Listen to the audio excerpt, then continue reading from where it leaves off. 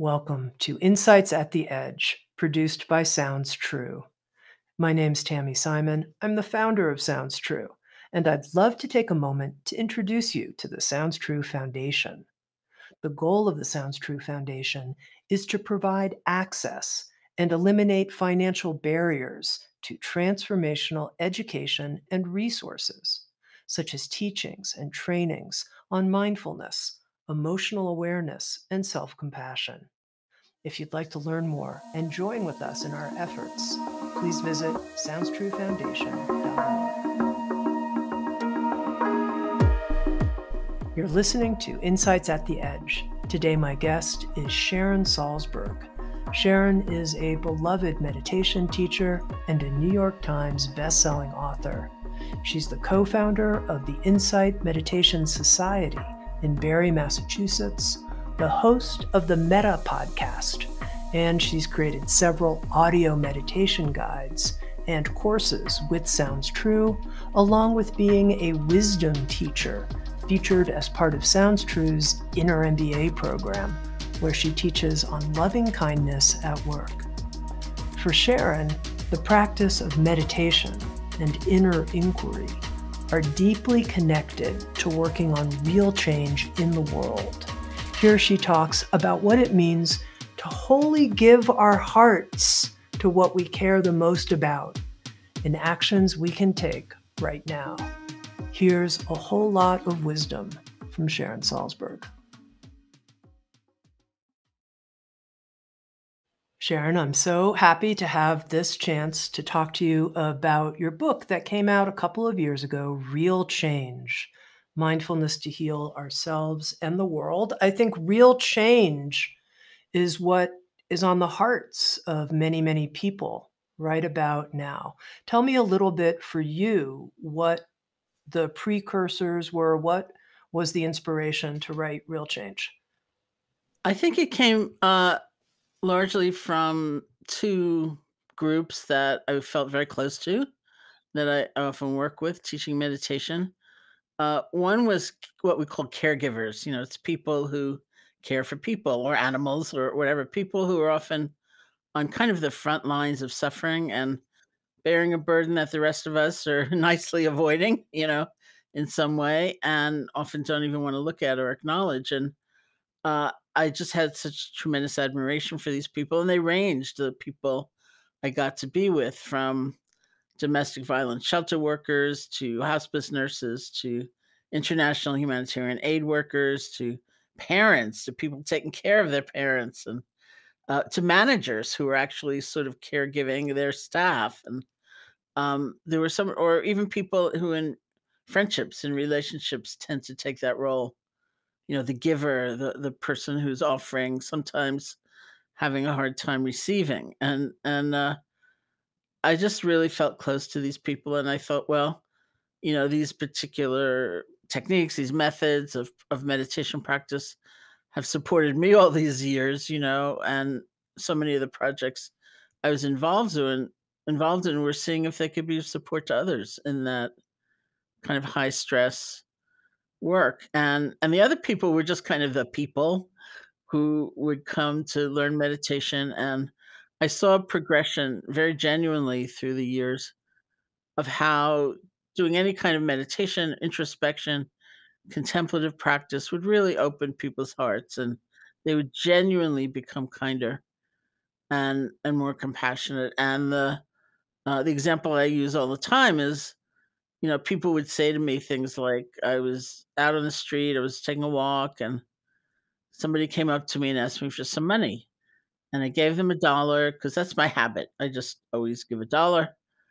But it was the first time I ever looked that person in the eye and realized that was a human being, just like me. And I've heard some iteration of that story over and over again. But I also saw those people not taking another step and maybe reflecting, like, what's the housing policy in the city I live in, that there's so many people living on the streets? Or what does the system look like that's supposed to be supporting people, helping them get off the streets? Or, so the human relationship was growing, but not that sense of kind of a larger view of society and how change can can really happen. And so it was both those groups of people that I thought, well, here's the book, and I was very passionate about writing it. And that comes through, I have to say, of all your books, I'm going to nominate Real Change. I'm not gonna vote right now. I think it might be my favorite, of all of your books. I Well, loved thank you. reading I it so mean, that much. would be really sad if the first was a favorite and it was all downhill from then. That's Although I've right. done some No. for you, they were really good too. I know. Your books keep getting better and better. Okay, I pulled out 5 themes from the book that I thought we could talk about, that were particularly meaningful to me and that are really in many ways kind of the backbone of the book. The first one has to do with what you call the stirring of agency. And I wanted to start there for that person who's listening who says, "I don't feel that powerful in the world today. I don't feel like I have that much agency in the world today. It's great to talk about change makers. There's some mythic other person over there. I'm kind of flat out right now. I feel overwhelmed." Well, I think it's such a common feeling and it's episodic too. I mean, as you and I speak, I think it's really high, like the world just seems again to be falling apart. And one of the ironies about this book, Real Change, was that it came out in the middle of, not even the middle, it came out in the beginning of the pandemic. Um, when everything was sort of lending itself to the feeling of shut down and can't do anything. And as I say in the book, one of my icons in life is the Statue of Liberty. And what I hadn't really realized so much until working on the book was that she's a woman on the move. She's in mid stride, like one of her legs is halfway up, one of her feet is halfway up. And that symbolizes a lot to me, that even getting to the place where she, as an icon, is representing welcome, like you have a home here, even you that no one else wants, even you can have a home here, but she's doing, she's active. And that reminds me over and over again to do the small thing that's in front of me. It seems like nothing. Seems like nothing could ever happen, but it matters. And I think it's really significant. I think we do have agency.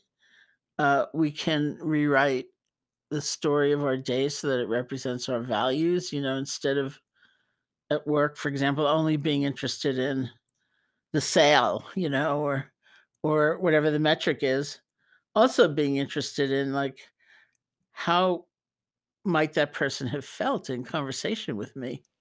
Yeah. Yeah. What am I really relaying here? What's interesting is when you talk about this stirring of agency and being mid-stride, you talked about our day, today, the small things. And I think sometimes when we feel hopeless or whatever, it's like we're in some bigger, huge, story that we've created instead of what's right in front of us. So it's interesting to me that you brought it back down to what's Mhm, right mhm. in front of us.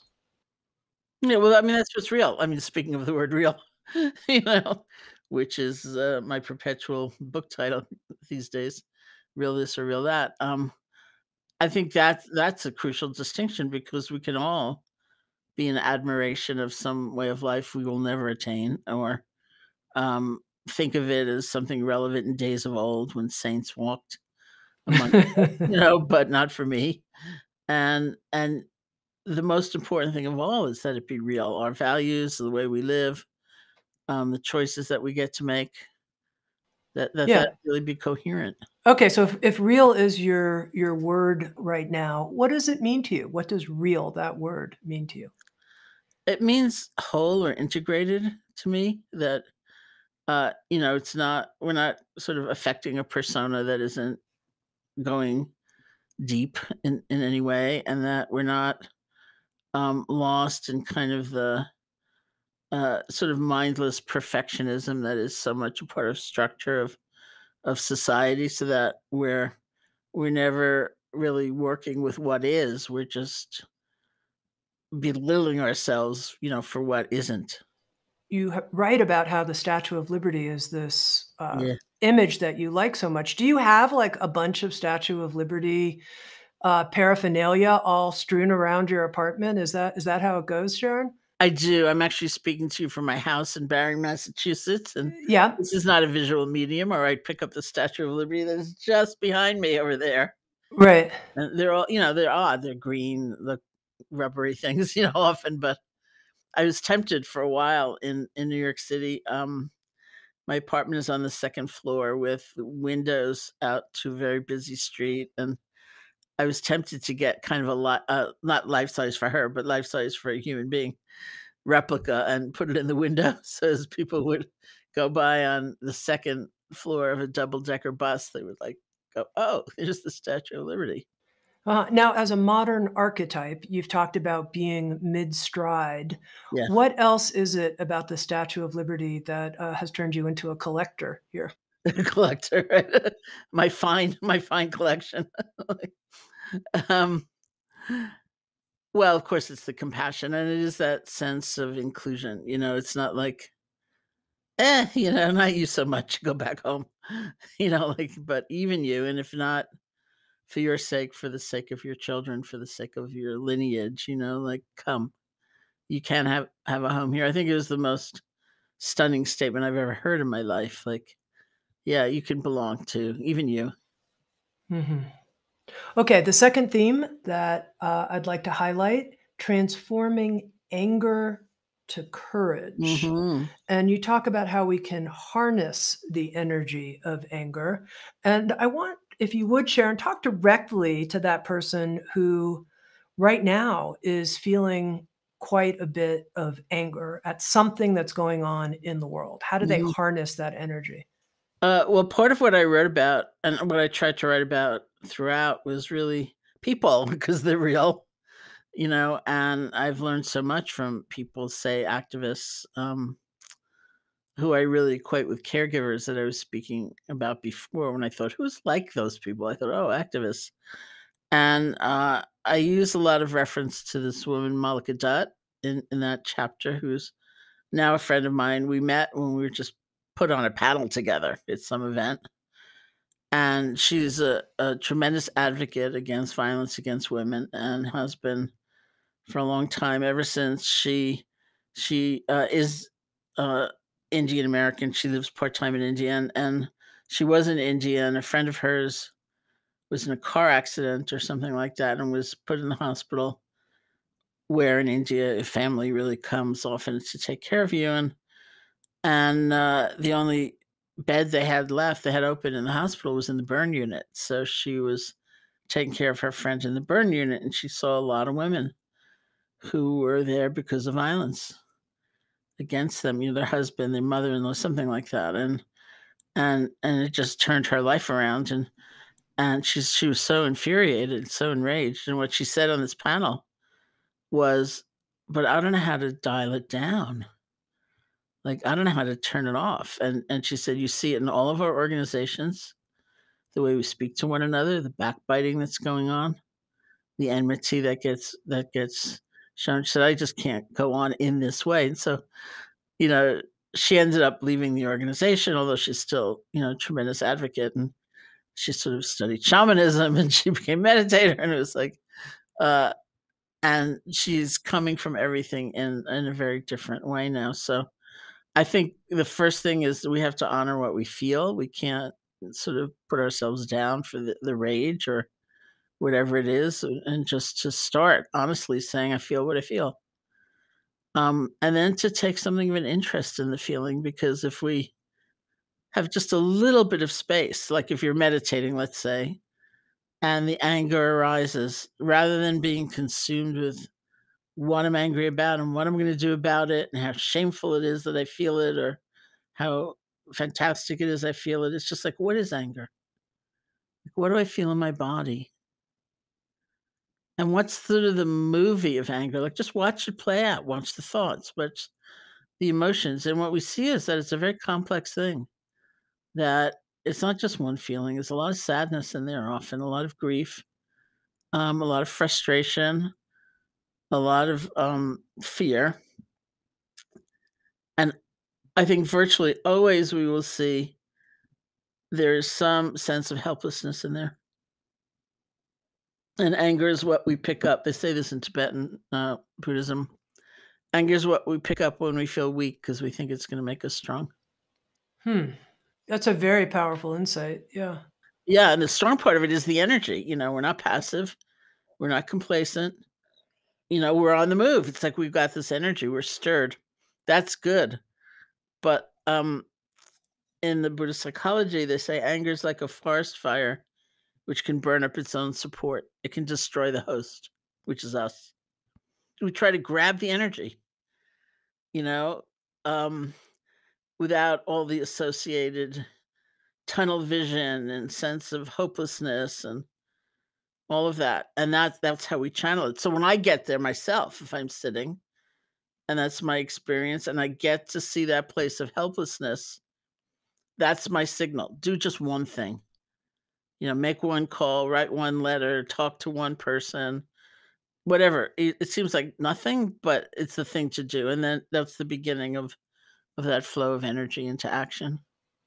It's really helpful, Sharon. Can you give me an example for you of something that historically you felt really angry about and how you worked with that energy to take actions?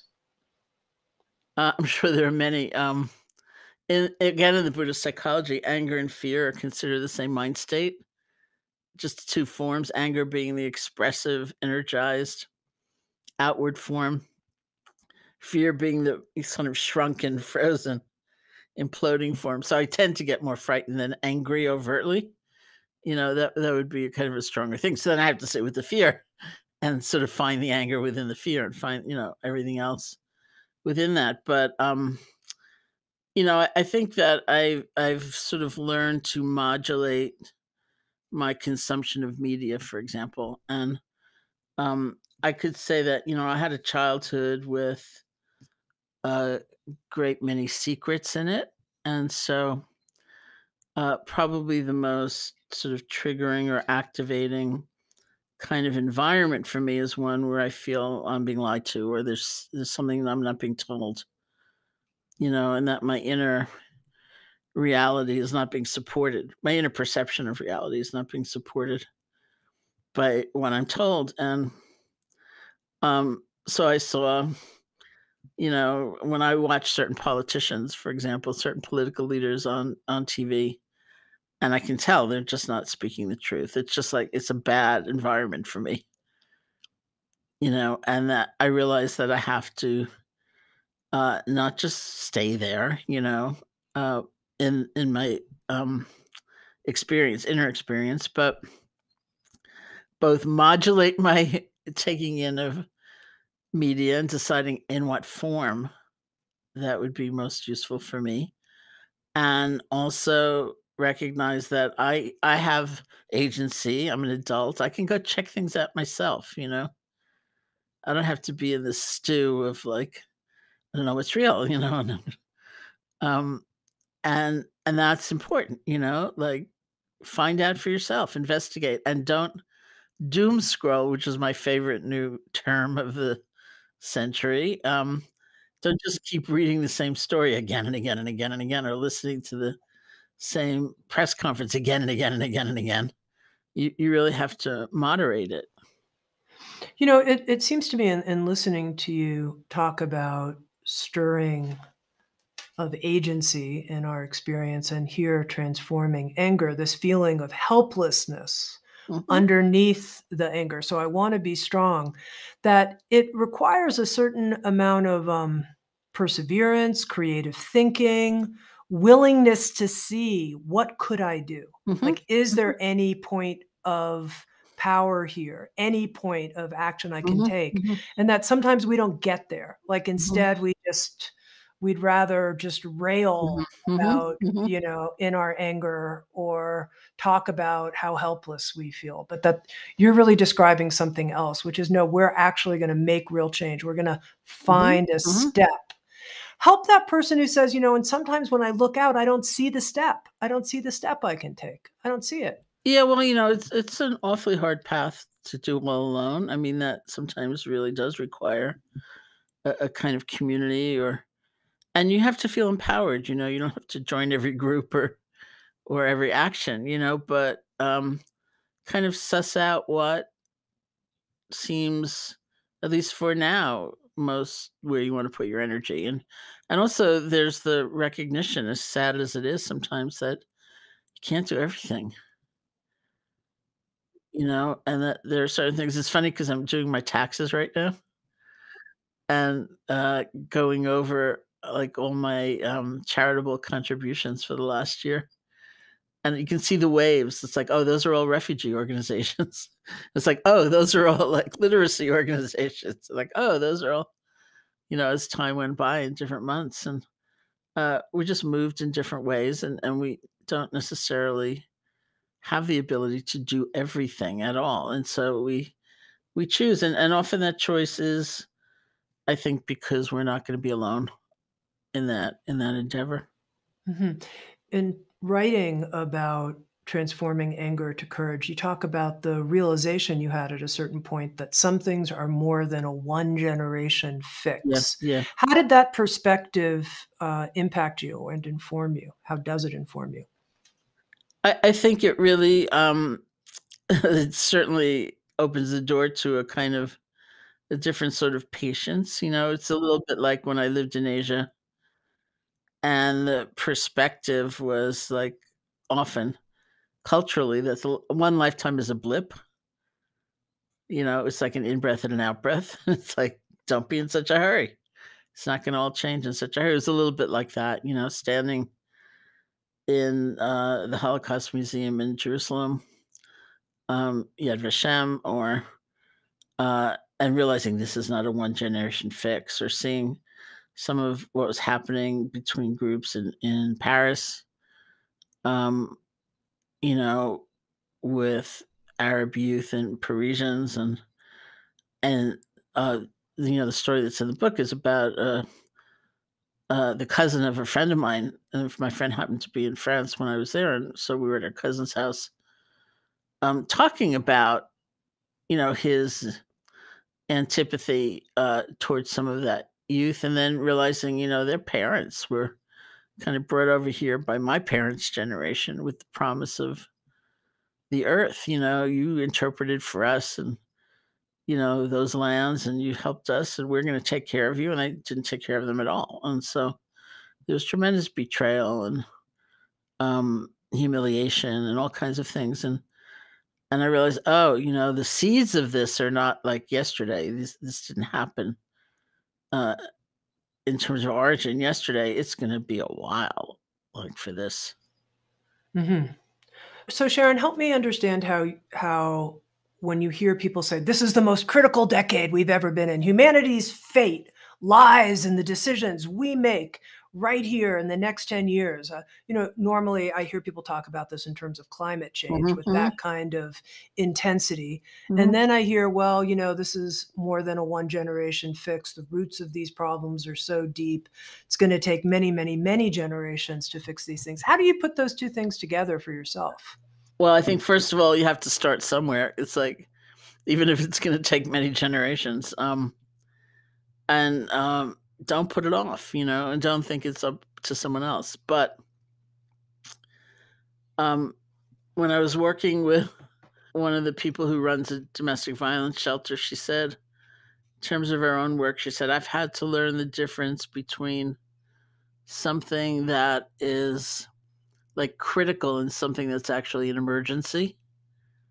And it's like, we can have urgency without panic.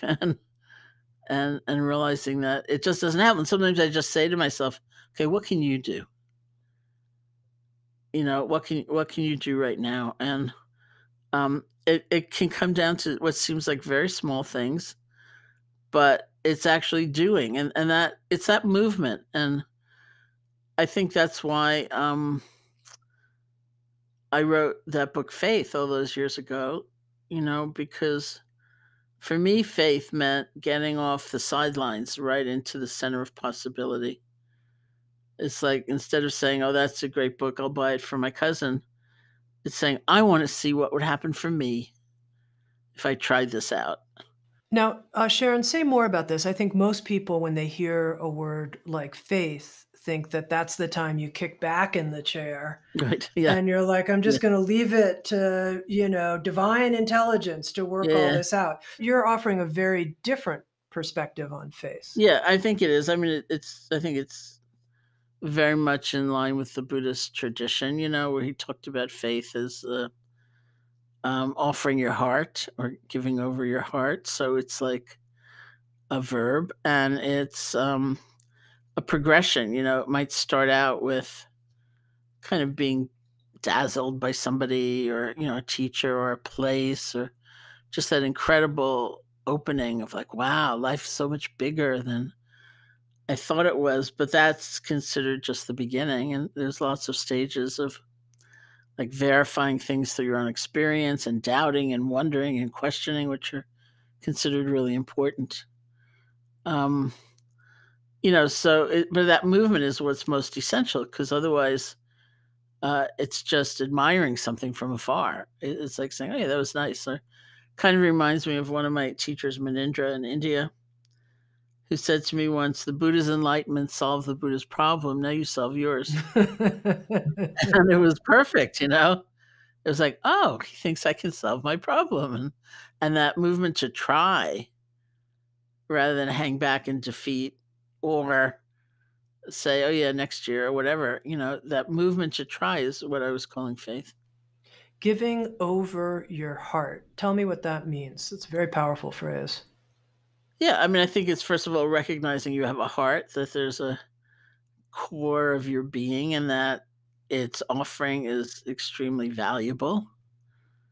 It's not negligible, and it's powerful. And so, whether that's to um, a kind of uh, theme for life, like I am devoted to trying to bring goodness into this world, and that's more important to me than anything. And so I won't always succeed, but I don't actually ever completely lose touch with that understanding. Maybe I forget for a while or I get overwhelmed or exhausted or something, but it's like, oh right, that's what my life is about. So I think for a lot of people, there's a sense of I've given over a portion of my heart to this, but I've kept a little portion over here that I'm just kind of, it's in reserve. I'm not really giving it over exactly. I'm just kind of keeping it over here for like times when I might need it for myself, something like that. What do you think about that? Well, I think that's the quandary of generosity. Do we ever end up with less through giving? That's something to check out. That's the experiment. Like, are we depleted? Are we bereft? If so, really, was it generosity, or was it something else, something more manipulative, or with more expectation, or something like that? Okay. Let me ask you a direct question. Have you 100% given over your heart? And if so, to what? Um, I'd say a little hard to say 100%. So I'll be a little cagey around that. I used math and everything there, you know? Um, that in some funny way goes back to the introduction to Real Change, because I wrote the entire book. I turned it in. I wrote the entire book pre-pandemic. I turned it in. I think it was December. It might have been early January of 2020. I went to California for a month.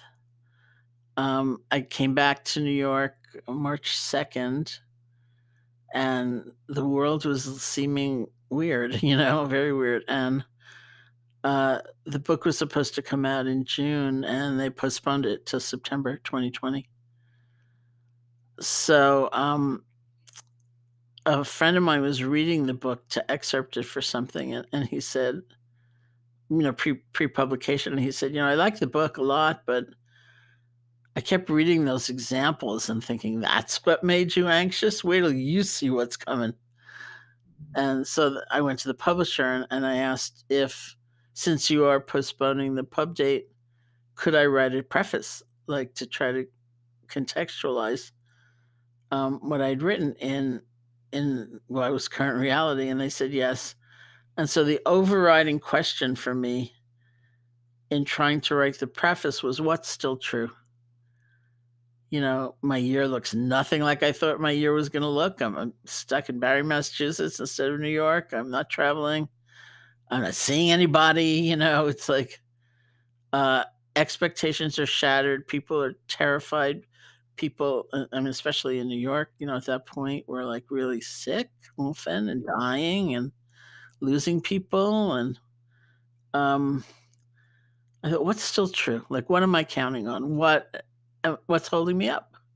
What can I rely on? And that was a tremendous process all in and of itself. And what I used in that introduction as an example was the Buddha's kind of quirky statement, and her quirky in a way, that hatred will never cease by hatred. Hatred will only cease by love. This is an eternal law. And the reason I considered it quirky was because this is like Mr. Impermanence, and all of a sudden he's saying this is an eternal law. And that is, of course, something to struggle with and try to understand. And there's so many situations in which I think, not here, come on, like that can't be so here, but I actually do believe it's true. And I think if we're going to look for something intact in this world that's not broken by all these changing circumstances, it's going to be something around love and our ability actually to love. And I think it's a potential we have in any situation.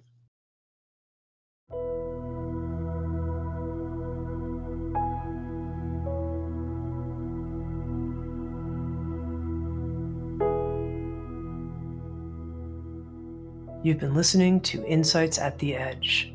In 2013, Dr. Lissa Rankin's best-selling book, Mind Over Medicine, ignited a revolution in the way we look at mind-body healing. But when letters about miraculous healings and spontaneous remissions started pouring in from readers, she realized she still had more questions than answers. Certain that if she looked hard enough, she would discover the science behind why and how we heal. Dr. Rankin embarked on a decade-long journey, bringing her medically trained eye to healing practices from around the world. Her new book, Sacred Medicine, is the result of that quest. You can learn more at thesacredmedicinebook.com. And now, back to Insights at the Edge.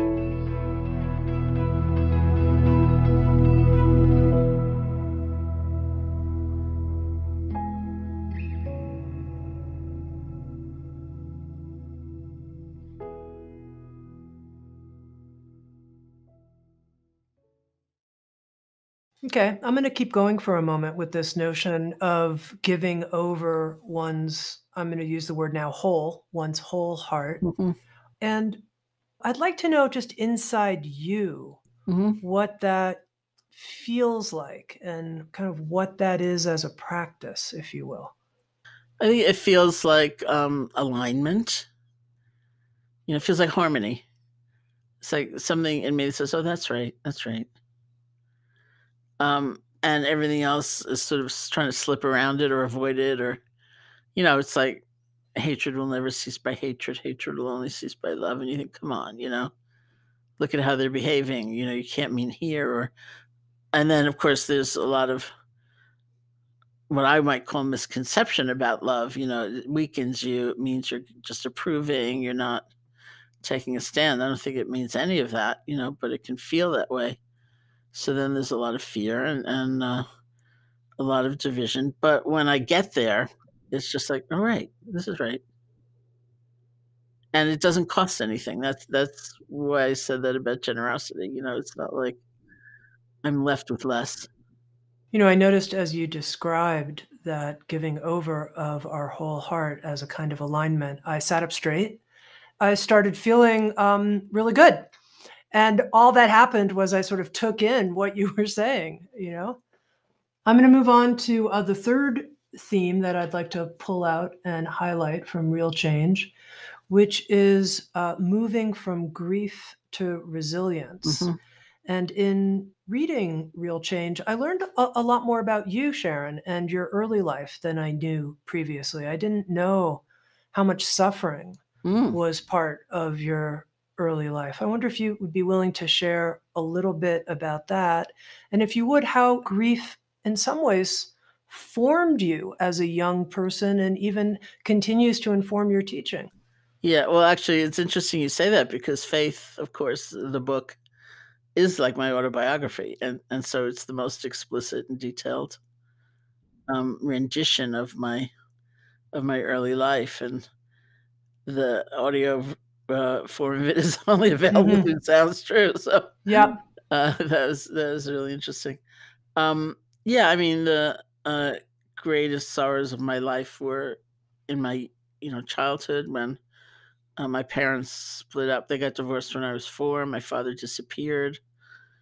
I lived with my mother. She died when I was 9. I went to live with my father's parents, whom I hardly knew. My grandfather died when I was 11. My father came back. He hadn't come back even when I went to live with his parents, and he was really troubled and really out of it by then. And he took an overdose of sleeping pills maybe 6 weeks into that visit when I was 11, after his father died, and disappeared into the mental health system, where he lived for probably another 20 years, whether in a nursing home or a hospital or, VA hospital or something like that. And my family being who they were, of course, I was told it was an accident. He forgot. He'd already taken a pill, so he took another pill. And it's only when I was in college, all those years later, that I thought, wait a minute. You don't sort of accidentally have a mishap with medication and end up in a psychiatric hospital, do you? So I went to college when I was 16. I went to India when I was 18. So you can see the direct line of. I was actually in my Asian philosophy course as a sophomore in college, where they were talking about the Buddha, and they were talking about, of course, his tremendous emphasis on suffering, the suffering in life, and for me, it translated into, you're not so weird, you're not so different, you actually belong. This is a part of life. It's not just you. So it was like the most liberating thing I'd ever heard. And then I heard that there were methods, there were techniques, there were practices you could do to be a lot happier. And I was going to college in Buffalo, New York. I looked around Buffalo. I did not see it anywhere. And the university had an independent study program where if you created a project they liked, you could go anywhere in the world, and theoretically for a year. And I created a project. I said, I want to go to India and study meditation. And they said, okay. So off I went. And I left in 1970, the beginning of the fall semester. I began meditating in January of 1971. And that sense of belonging through the acknowledgement of suffering has been a theme of my life ever since, because I see it everywhere, that we meet on a certain level, but it's actually at that level, spoken or unspoken, that we really find one another. And of course, Deepama, who was my teacher, who told me to teach, and that was in 1974, when I went to visit her in Calcutta, because I was coming back to the States for what I was convinced was going to be this very short visit before I went back to India for the rest of my life. And she said, when you go back, you'll be teaching. And I said, no, I won't. And she said, yes, you will. And I said, no, I won't.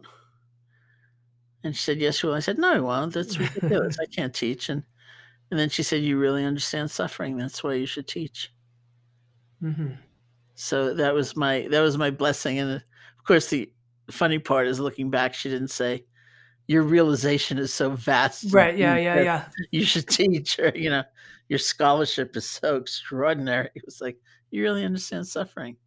That's why you should teach. Okay, let me ask you a couple questions. First, just quickly here. You went to college when you were 16. Is that because you were like a super smarty pants or something? I was smart. I was determined, and also it was the New York City public school system Uh huh. where they did tend to have people skip grades. Okay. So here, Deepa Ma says you're going to teach because you understand suffering. And I'm going to ask you just a really basic 101 question here, Sharon. Buddhism 101. Somebody who says, of course, I've heard people say, the Buddha said, all life is suffering. I don't get it. I mean, sure, there's suffering, but there's a lot of things that aren't suffering. I don't get it. Why say all life is suffering? I don't get that. Right. Well, it doesn't mean that in that sense, in that quotation, it doesn't mean suffering as, dreadful pain or trauma or the ways we might use the word. I mean, that is a part of life, and that is something we experience in different degrees. But there's also a kind of suffering. It's not uh, so intense and immediate. It's almost kind of like poignancy. It's like, I don't know how this happened. Like I'm asked to enter my year of birth online, and I have to scroll for like an hour and a half, and I don't understand. Where did my life go? And and there's even a more subtle level, where it's sort of like you have a friend and you would do anything to have them suffer less, and you can't make it so. Like no one's invented the chip where we can implant it in someone else's brain while we're holding the remote control, and we can say, "Cheer up," or "Stop drinking." It's just Yeah. life's not like that, and so there are kind of layers and layers and layers of subtlety to it. hmm So I've heard this distinction between, you could say, avoidable suffering, suffering we don't really have to be having, and suffering that's unavoidable. And I'm curious what you think of that distinction and how we know in any moment in our experience, is this avoidable? Could I avoid this? Is this secondary suffering or is this just like pure real suffering? Well, they're all real, I think, unfortunately. They all hurt. But I think, yeah, I think we can know. I mean, people struggle. I'll struggle. Everyone struggles with the words, trying to figure it all out. Like some people, I think it was probably Stephen Levine originally who said, pain is inevitable, but suffering is optional. Or you can say, Yeah. it depends on how you're using the words. And I call it, I say, suffering happens. It's like we feel what we feel. Or one of my favorite sayings is something's just hurt. They hurt. It's not because you have a bad attitude. It's not because you need to like elevate your thinking, and it's not because you're resistant. It's like something's hurt. But what we don't need is extra suffering.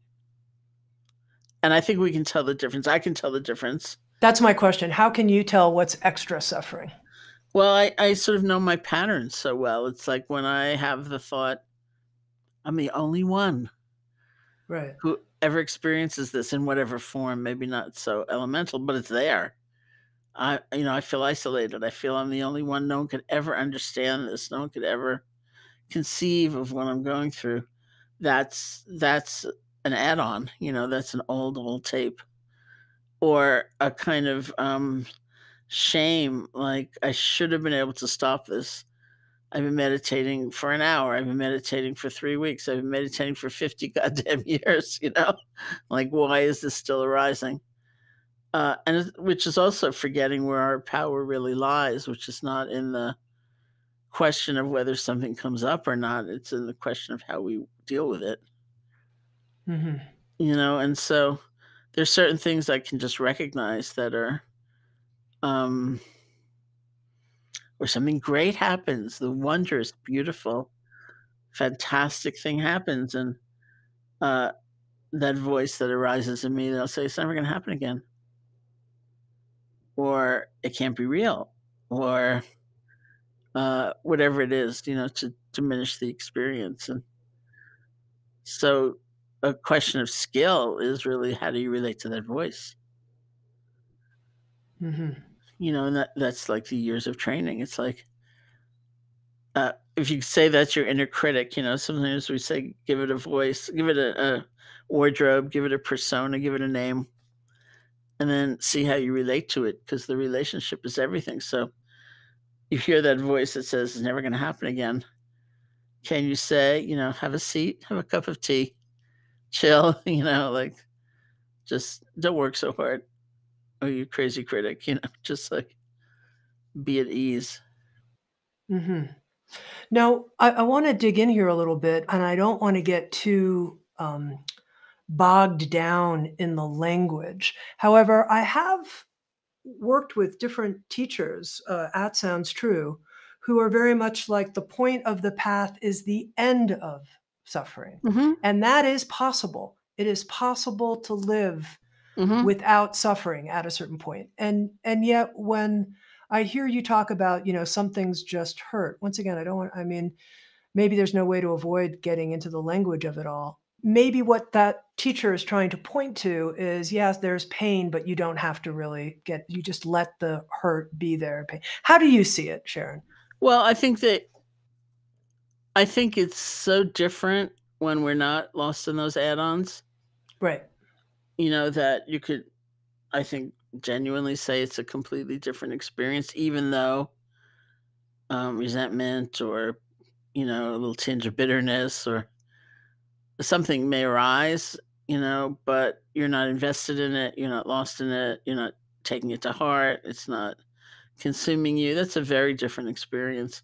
But I really I take a stand on something's just hurt because I've seen the opposite so much, where people are confounded. I've been meditating all this time and, then they tell you some horrible thing that happened, and then I don't understand why I'm not calmer, because that was horrible, you have been through a genuine tragedy.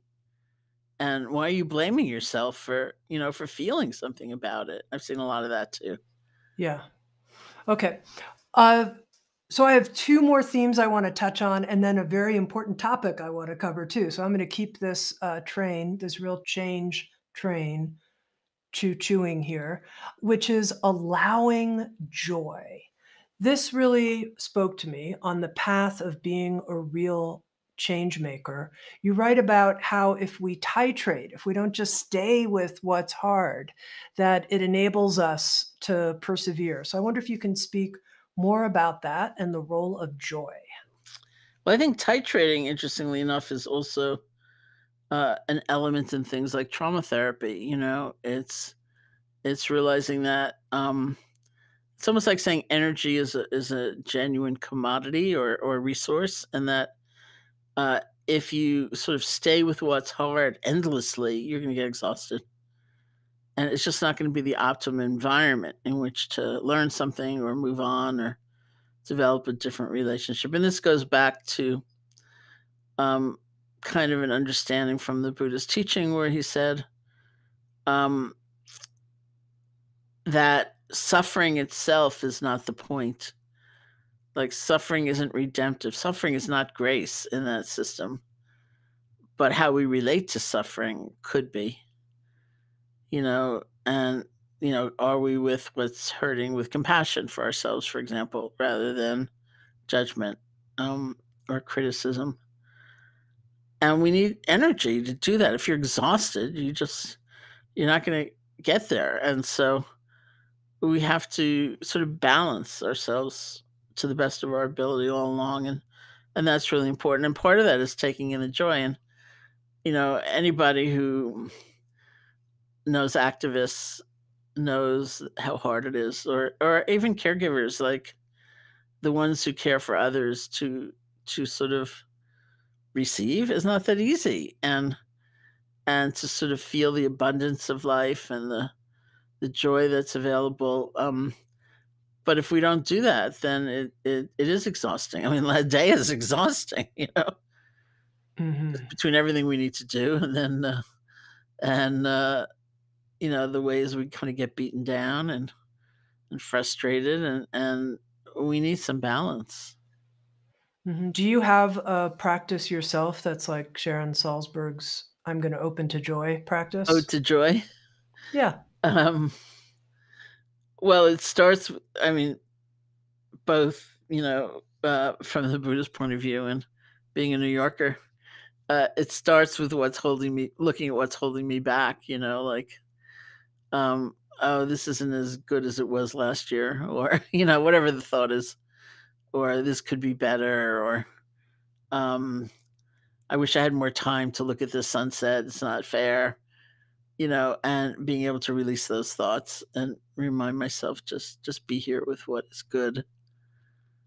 And it's also, and a lot of it has to do with simple things like sunsets or the sky, something that evokes a sense of space, being amused by people because we're also kind of funny. Um, you know, uh, taking satisfaction in something like writing. Hmm. Wow, I wrote that. Look at that. And, Hmm. because we get so afraid. Me too. Like, oh, that's boastful, or that's egoic, or that's gonna, strengthen my ego or something like that. But it's just like relax, enjoy it. Yeah. Yeah. Okay. The fifth theme: living by the truth of interconnection. And what I wanted to ask you about with this point in terms of real change is that it feels to me that it's not that hard to intuit, to see, to appreciate our interconnection. It's not that hard. I mean, you use the example of looking at a tree and seeing the sky and the roots. And people, I think it's easy to get it, let alone if you've taken some kind of hallucinogen or something. This Mhm, web of life we're all connected with, people get it. mhm, But actually living by it, mhm. translating that, especially into the structural systems that we live in and all of the lack of equity that is part of the structures of our society. This is where I'm trying to understand for you how you bring it down to the earth Mhm. of how you actually live your life, not as a philosophical intuition. Well, that's why, like you and I, when we've talked about the workplace, and I've said that my favorite question um, in going in to teach at a workplace is how many other people need to be doing their jobs well for you to do your job well?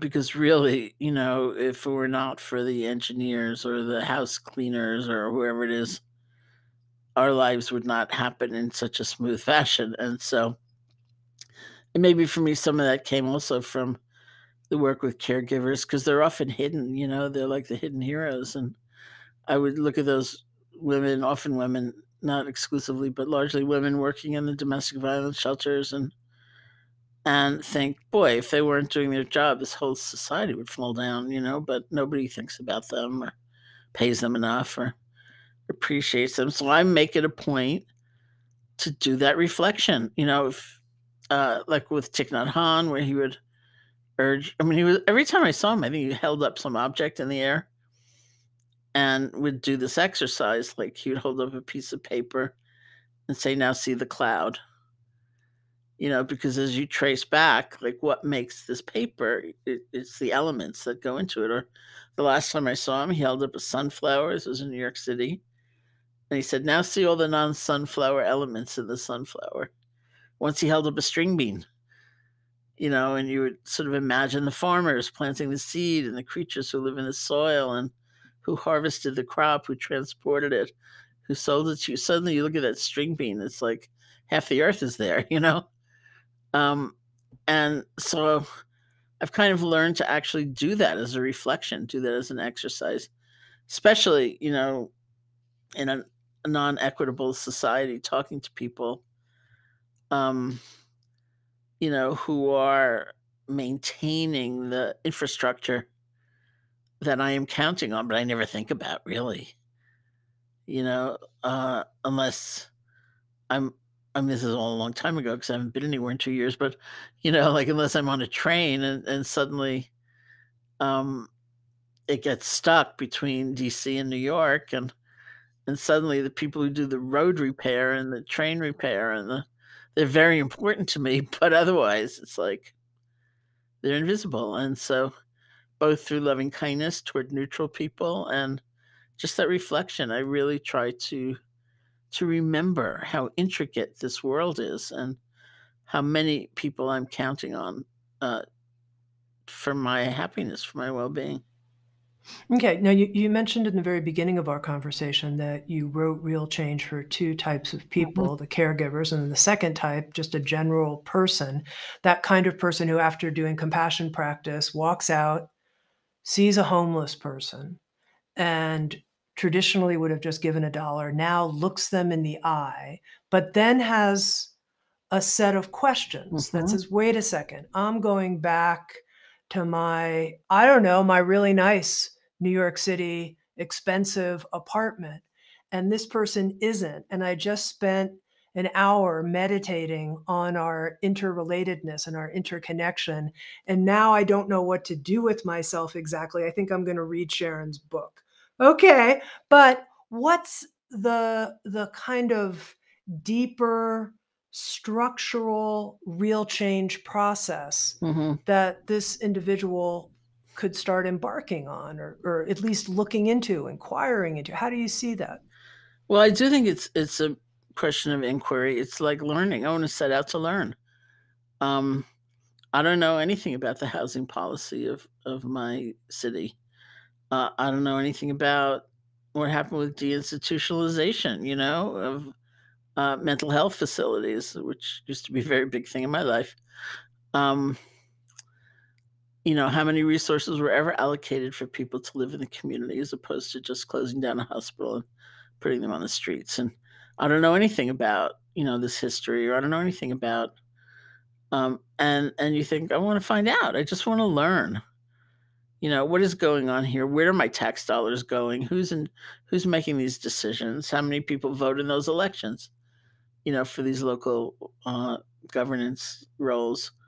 Um, and then see where your heart leads you, or see if there's something that you do want to participate in. But it starts with even caring to know, and not having it stop at just the level of the human to human connection, because that is extraordinary and it's very important. But in some ways, it's almost like the beginning. Mhm. That caring to know, and then it seems like, taking actions and engaging our analytical capacities, that Yeah, we, yeah, like, we have to be willing to actually, it's work, it's real work what you're describing. yeah. But it's almost like, just go deeper, look for causes and conditions. To the degree you can discern them, you can find them out. Um, and one of the stories I tell in the book, is about this conference I was at where somebody, um, was talking about, uh, teaching literacy in Texas and in prisons, and it was, like, noble and amazing in these places. I mean, I've been teaching occasionally in prison. It's not an easy place to be, and, so on one level, it was all great. It was all very noble, and then somebody in the audience stood up and said, "I don't know how you can be doing that in Texas and not in any way confronting the kind of racism that's at the core of the criminal justice system there."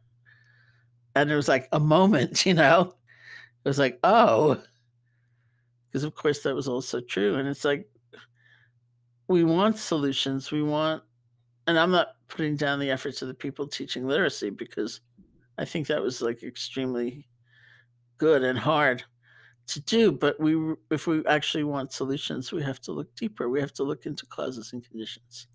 Otherwise, we're just gonna go round and round and round and round. Okay, the last thing I wanted to ask you about is something you already touched on, and it was when you were talking about joy and talking about what you might need to let go of. And I'm wondering, in general, to be a real change maker, what your thoughts are about what we might need to let go of.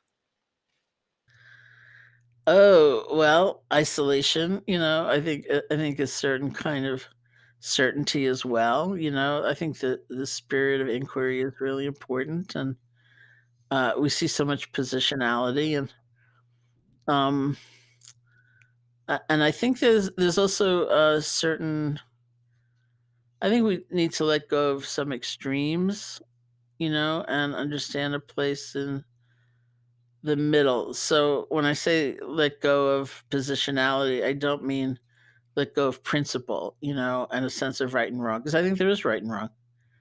You don't have to be highly judgmental about it or consider yourself always right and the other people always wrong. But I think there is, there's actions, there's beliefs, there's ways of being that are extremely harmful and damaging. And I don't think that my goal is not to sort of give credence to them, as though, well, all beliefs are just beliefs, and but at the same time, to understand causes and conditions that people come to understandings in different ways, and that it comes back to me sometimes to this quotation from Maya Angelou, who said something like, "When you know better, you do better." And that it's kind of understandable how each of us at different times in different ways kind of gets stuck, and that we need to know better in order to do better. Now, Sharon, just to conclude, I hear you're working on a new book from Real Change, your previous book, to a new book called Real Life. Yeah. Can you give us just a brief preview? What's Real Life going to be about? Real Life. Real Life is about moving from contraction, narrowness,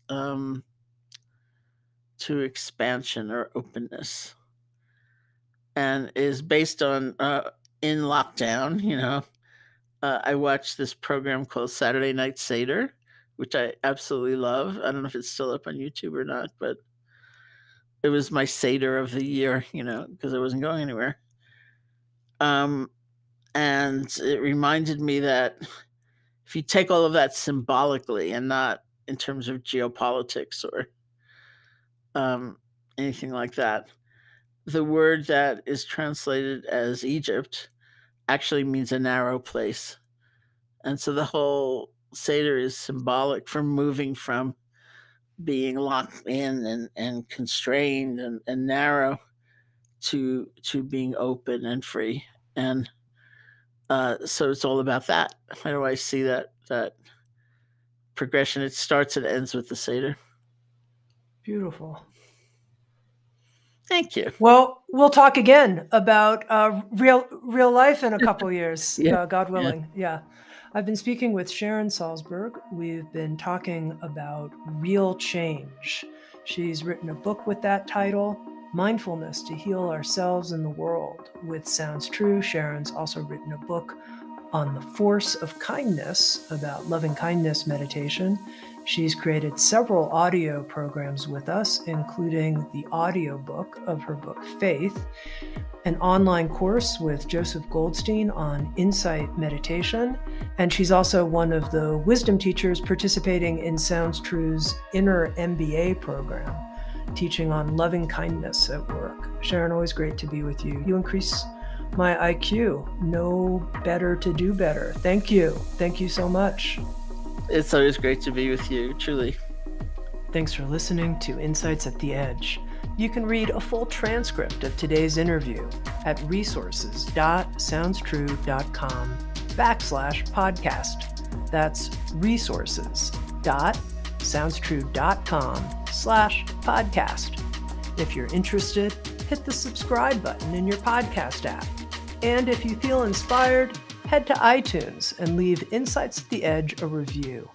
I absolutely love getting your feedback and being connected. Sounds True, waking up the world.